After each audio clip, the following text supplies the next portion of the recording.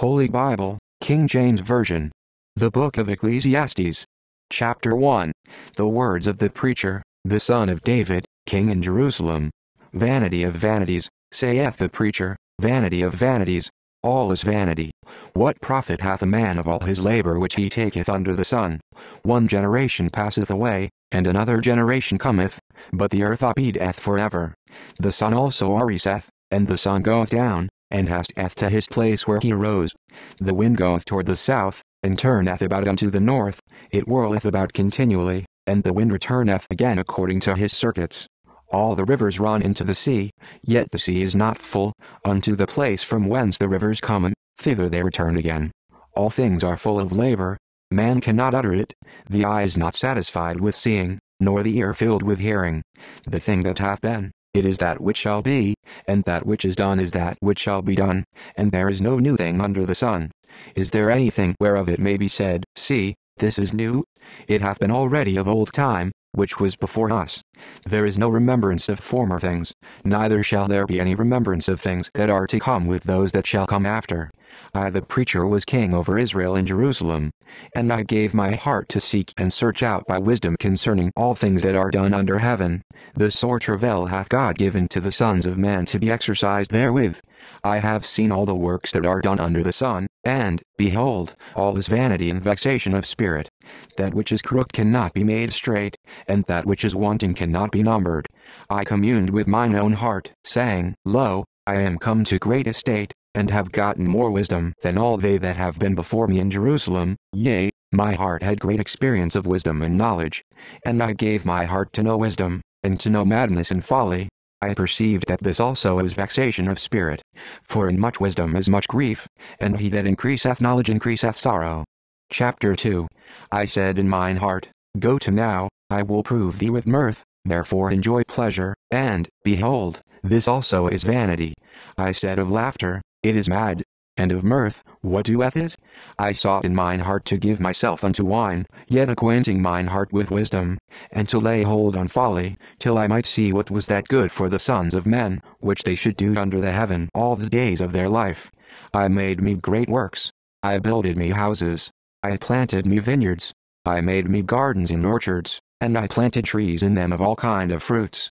I made me pools of water, to water therewith the wood that bringeth forth trees. I got me servants and maidens, and had servants born in my house. Also I had great possessions of great and small cattle above all that were in Jerusalem before me. I gathered me also silver and gold, and the peculiar treasure of kings and of the provinces. I gat me men singers and women singers, and the delights of the sons of men, as musical instruments, and that of all sorts. So I was great, and increased more than all that were before me in Jerusalem. Also my wisdom remained with me, and whatsoever mine eyes desired I kept not from them. I withheld not my heart from any joy, for my heart rejoiced in all my labor, and this was my portion of all my labor. Then I looked on all the works that my hands had wrought, and on the labor that I had labored to do, and, behold, all was vanity and vexation of spirit, and there was no profit under the sun. And I turned myself to behold wisdom, and madness, and folly, for what can the man do that cometh after the king? Even that which hath been already done. Then I saw that wisdom excelleth folly, as far as light excelleth darkness.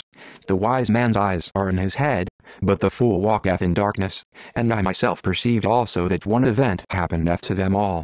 Then said I in my heart, As it happeneth to the fool, so it happeneth even to me, and why was I then more wise? Then I said in my heart, that this also is vanity. For there is no remembrance of the wise more than of the fool forever, seeing that which now is in the days to come shall all be forgotten. And how doeth the wise man? As the fool.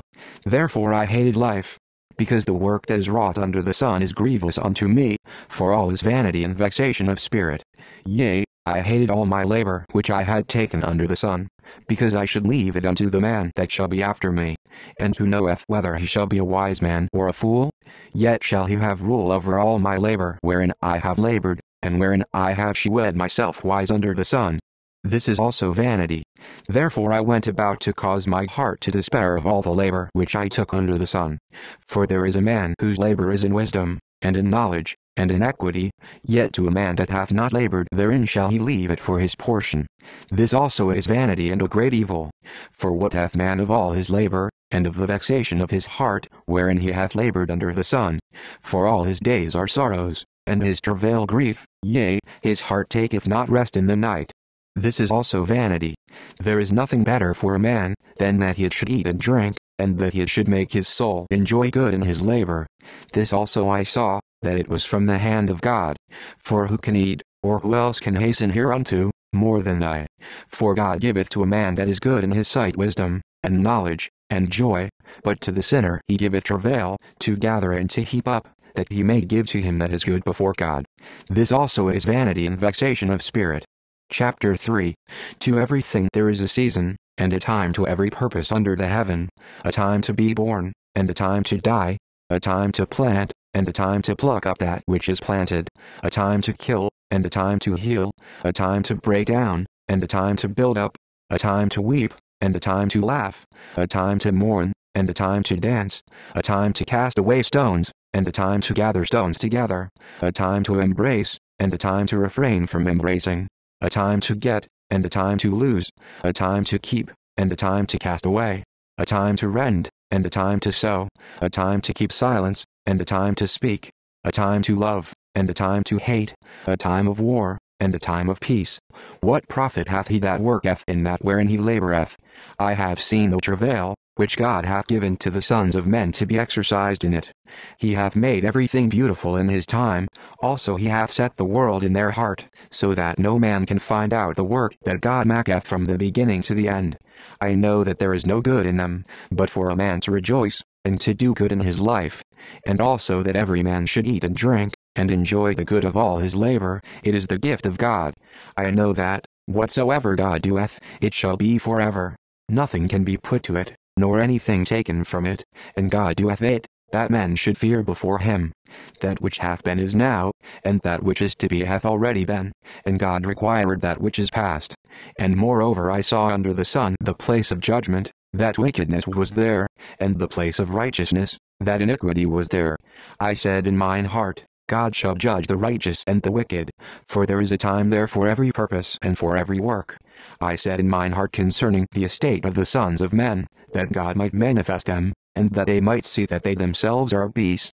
For that which befalleth the sons of men befalleth beasts, even one thing befalleth them, as the one dieth, so dieth the other, yea, they have all one breath, so that a man hath no preeminence above a beast. For all is vanity, all go unto one place, all are of the dust, and all turn to dust again. Who knoweth the spirit of man that goeth upward, and the spirit of the beast that goeth downward to the earth? Wherefore I perceive that there is nothing better, than that a man should rejoice in his own works, for that is his portion, for who shall bring him to see what shall be after him? Chapter 4. So I returned, and considered all the oppressions that are done under the sun, and behold the tears of such as were oppressed, and they had no comforter, and on the side of their oppressors there was power, but they had no comforter. Wherefore I praise the dead which are already dead more than the living which are yet alive. Yea, better is he than both they, which hath not yet been, who hath not seen the evil work that is done under the sun. Again, I considered all travail, and every right work, that for this a man is envied of his neighbor. This is also vanity and vexation of spirit. The fool foldeth his hands together, and eateth his own flesh. Better is an handful with quietness, than both the hands full with travail and vexation of spirit. Then I returned, and I saw vanity under the sun. There is one alone, and there is not a second, yea, he hath neither child nor brother, yet is there no end of all his labor, neither is his eye satisfied with riches. Neither saith he, for whom do I labor, and bereave my soul of good? This is also vanity, yea, it is a sore travail. Two are better than one, because they have a good reward for their labor. For if they fall, the one will lift up his fellow, but woe to him that is alone when he falleth, for he hath not another to help him up. Again, if two lie together, then they have heat, but how can one be warm alone? And if one prevail against him, two shall withstand him, and a threefold cord is not quickly broken. Better is a poor and a wise child than an old and foolish king, who will no more be admonished. For out of prison he cometh to reign, whereas also he that is born in his kingdom becometh poor. I considered all the living which walk under the sun, with the second child that shall stand up in his stead. There is no end of all the people, even of all that have been before them. They also that come after shall not rejoice in him. Surely this also is vanity and vexation of spirit. Chapter 5. Keep thy foot when thou goest to the house of God, and be more ready to hear, than to give the sacrifice of fools, for they consider not that they do evil. Be not rash with thy mouth, and let not thine heart be hasty to utter anything before God, for God is in heaven, and thou upon earth. Therefore let thy words be few. For a dream cometh through the multitude of business, and a fool's voice is known by a multitude of words. When thou vowest a vow unto God, defer not to pay it, for he hath no pleasure in fools. Pay that which thou hast vowed. Better is it that thou should not vow, than that thou should vow and not pay. Suffer not thy mouth to cause thy flesh to sin, neither say thou before the angel, that it was an error. Wherefore should God be angry at thy voice, and destroy the work of thine hands? For in the multitude of dreams and many words there are also divers vanities. But fear thou God. If thou sayest the oppression of the poor, and violent perverting of judgment and justice in a province, marvel not at the matter, for he that is higher than the highest regardeth, and there be higher than they. Moreover the profit of the earth is for all, the king himself is served by the field. He that loveth silver shall not be satisfied with silver, nor he that loveth abundance with increase. This is also vanity. When goods increase, they are increased that eat them, and what good is there to the owners thereof, saving the beholding of them with their eyes? The sleep of a laboring man is sweet, whether he eat little or much, but the abundance of the rich will not suffer him to sleep. There is a sore evil which I have seen under the sun, namely, riches kept for the owners thereof to their hurt. But those riches perish by evil travail, and he begetteth a son, and there is nothing in his hand. As he came forth of his mother's womb, naked shall he return to go as he came, and shall take nothing of his labor, which he may carry away in his hand. And this also is a sore evil, that in all points as he came, so shall he go, and what profit hath he that hath labored for the wind? All his days also he eateth in darkness, and he hath much sorrow and wrath with his sickness. Behold that which I have seen, it is good and comely for one to eat and to drink, and to enjoy the good of all his labor that he taketh under the sun all the days of his life, which God giveth him. For it is his portion. Every man also to whom God hath given riches and wealth, and hath given him power to eat thereof, and to take his portion, and to rejoice in his labor, this is the gift of God. For he shall not much remember the days of his life, because God answereth him in the joy of his heart. Chapter 6.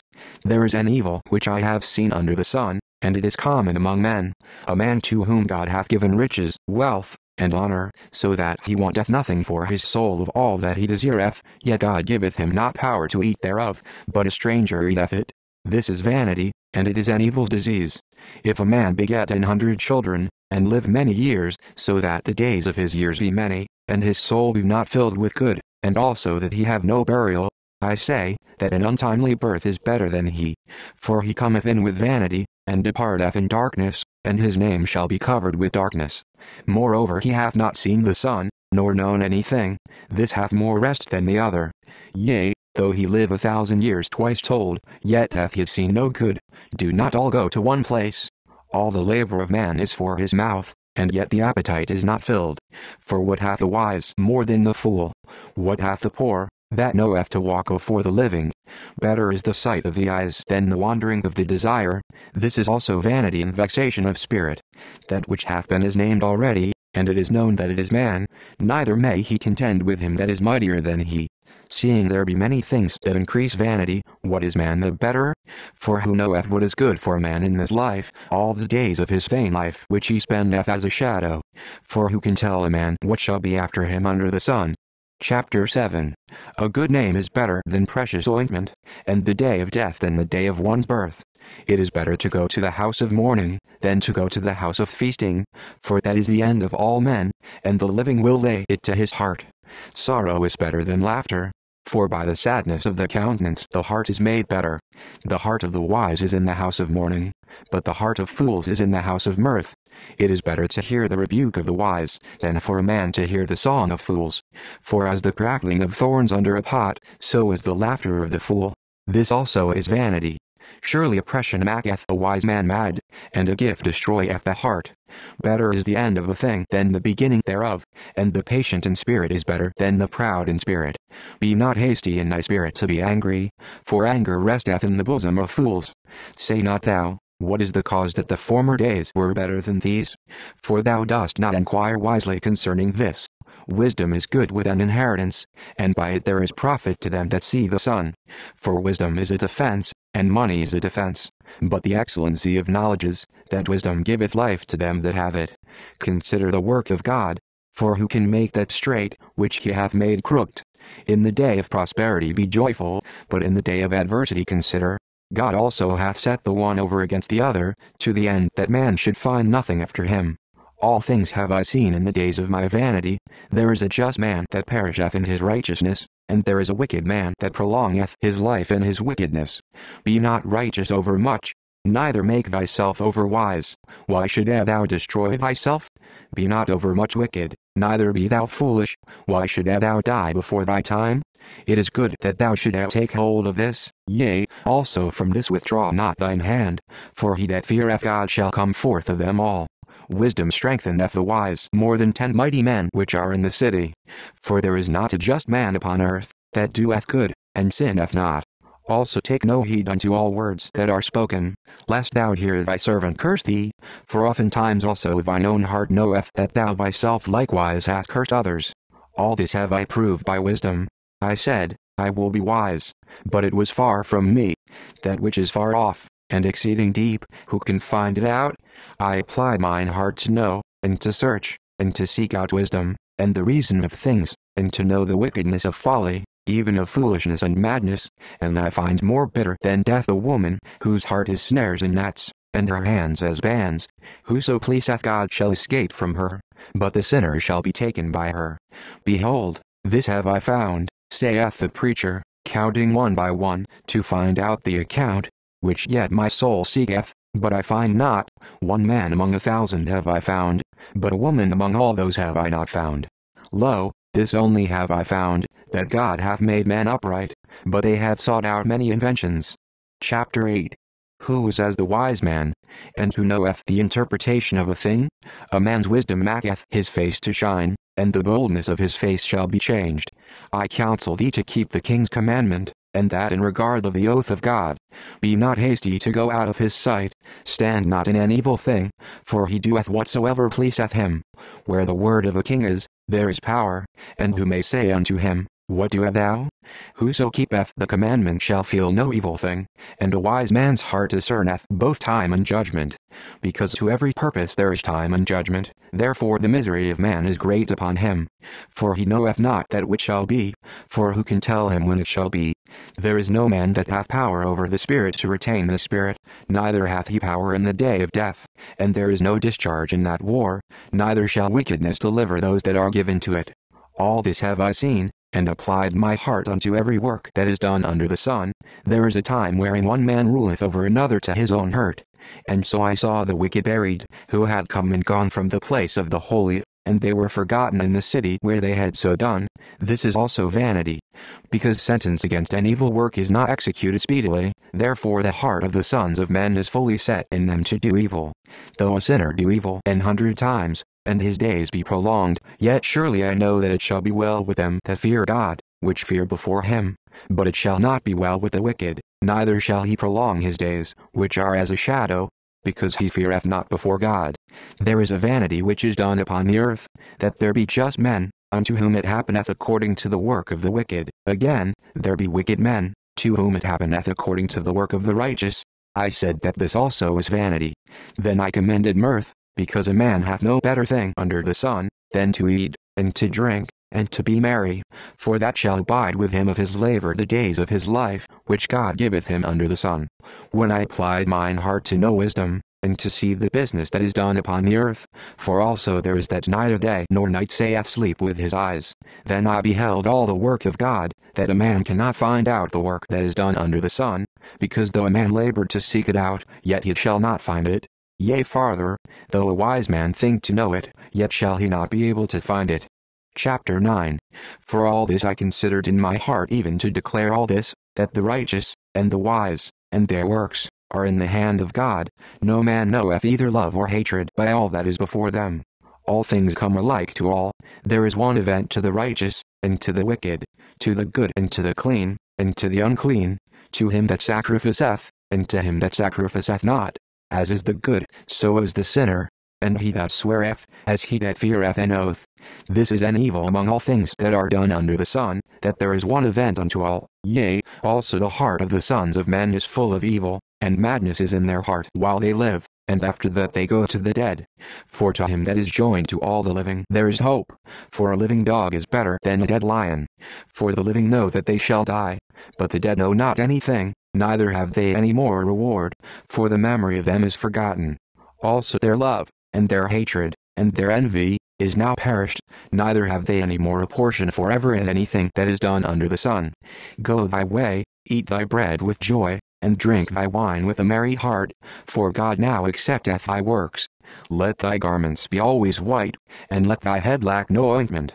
Live joyfully with the wife whom thou lovest all the days of the life of thy vanity, which he hath given thee under the sun, all the days of thy vanity, for that is thy portion in this life, and in thy labor which thou takest under the sun.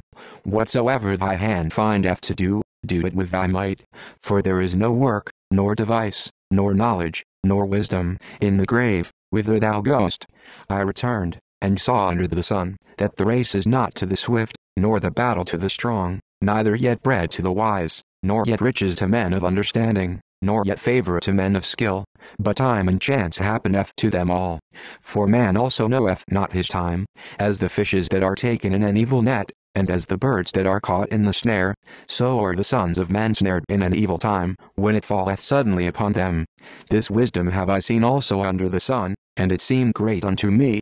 There was a little city, and few men within it, and there came a great king against it, and besieged it, and built great bulwarks against it. Now there was found in it a poor wise man, and he by his wisdom delivered the city. Yet no man remembered that same poor man. Then said I, Wisdom is better than strength. Nevertheless the poor man's wisdom is despised, and his words are not heard. The words of wise men are heard in quiet more than the cry of him that ruleth among fools. Wisdom is better than weapons of war, but one sinner destroyeth much good. Chapter 10. Dead flies cause the ointment of the apothecary to send forth a stinking savour.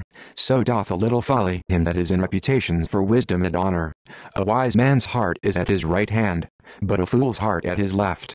Yea also, when he that is a fool walketh by the way, his wisdom faileth him, and he saith to every one that he is a fool. If the spirit of the ruler rise up against thee, leave not thy place, for yielding pacifieth great offences. There is an evil which I have seen under the sun, as an error which proceedeth from the ruler. Folly is set in great dignity, and the rich sit in low place. I have seen servants upon horses, and princes walking as servants upon the earth. He that diggeth a pit shall fall into it, and whoso breaketh an hedge, a serpent shall bite him. Whoso removeth stones shall be hurt therewith, and he that cleaveth wood shall be endangered thereby. If the iron be blunt, and he do not whet the edge, then must he put to more strength. But wisdom is profitable to direct. Surely the serpent will bite without enchantment, and a babbler is no better. The words of a wise man's mouth are gracious, but the lips of a fool will swallow up himself. The beginning of the words of his mouth is foolishness, and the end of his talk is mischievous madness.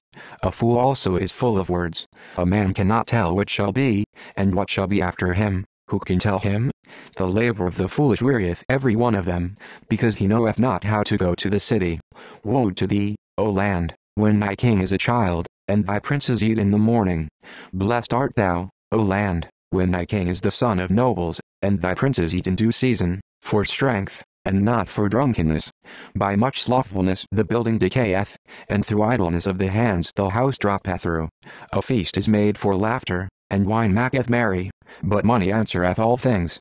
Curse not the king, no not in thy thought, and curse not the rich in thy bedchamber, for a bird of the air shall carry the voice, and that which hath wings shall tell the matter. Chapter 11. Cast thy bread upon the waters, for thou shalt find it after many days. Give a portion to 7, and also to 8, for thou knowest not what evil shall be upon the earth. If the clouds be full of rain, they empty themselves upon the earth, and if the tree fall toward the south, or toward the north, in the place where the tree falleth, there it shall be. He that observeth the wind shall not sow, and he that regardeth the clouds shall not reap.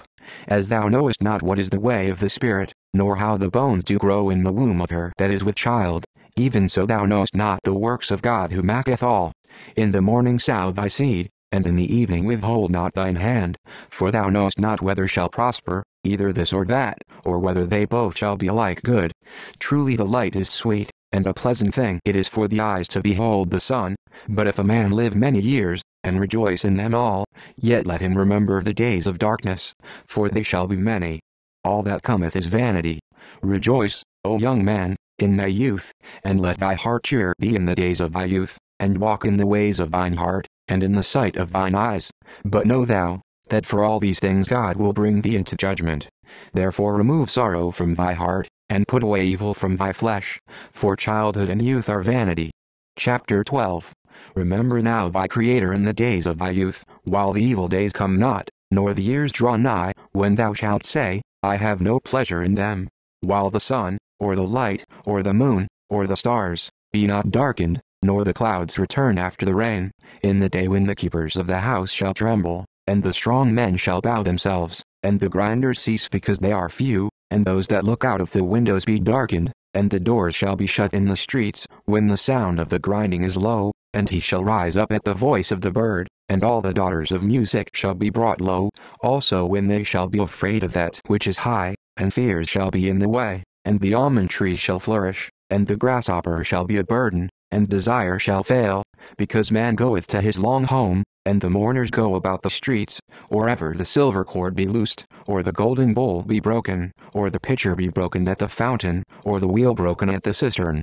Then shall the dust return to the earth as it was, and the spirit shall return unto God who gave it. Vanity of vanities, saith the preacher, all is vanity. And moreover, because the preacher was wise, he still taught the people knowledge, yea, he gave good heed, and sought out, and set in order many proverbs. The preacher sought to find out acceptable words, and that which was written was upright, even words of truth. The words of the wise are as goads, and as nails fastened by the masters of assemblies, which are given from one shepherd. And further, by these, my son, be admonished, of making many books there is no end, and much study is a weariness of the flesh. Let us hear the conclusion of the whole matter. Fear God, and keep his commandments, for this is the whole duty of man. For God shall bring every work into judgment, with every secret thing, whether it be good, or whether it be evil.